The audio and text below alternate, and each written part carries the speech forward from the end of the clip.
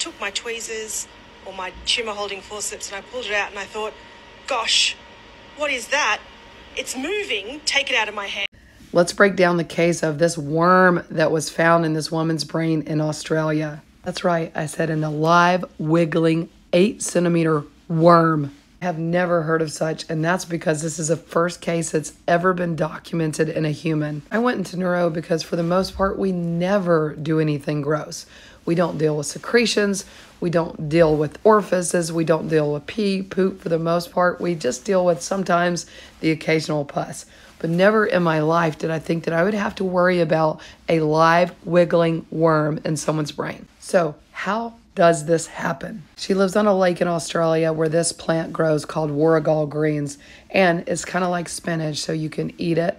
So she would forage this plant, bring it into her house, and consume it. Also on this lake lived the carpet python, and the worm eggs will reproduce inside of these types of snakes. Therefore, these snakes shed the worm eggs in their feces. So you can probably guess what happens. The worm reproduces inside of the snake. The snake then poops out the worm eggs.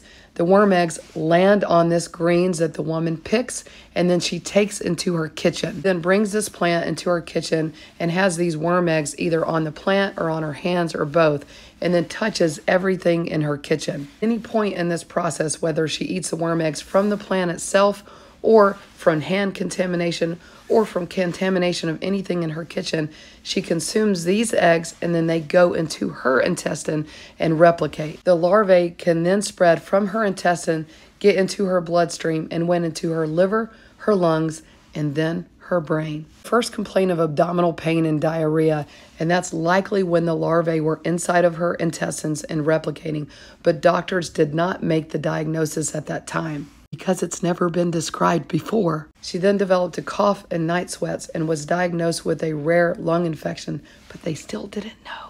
All these symptoms started in January of 2021, and then by June of 2022, so 18 months later, she started having complaints of depression and confusion. An MRI of her brain was then done that showed this spot in her brain. That little circle right there is the worm, and all this white stuff around it is swelling of the brain in reaction to having a live worm in her brain.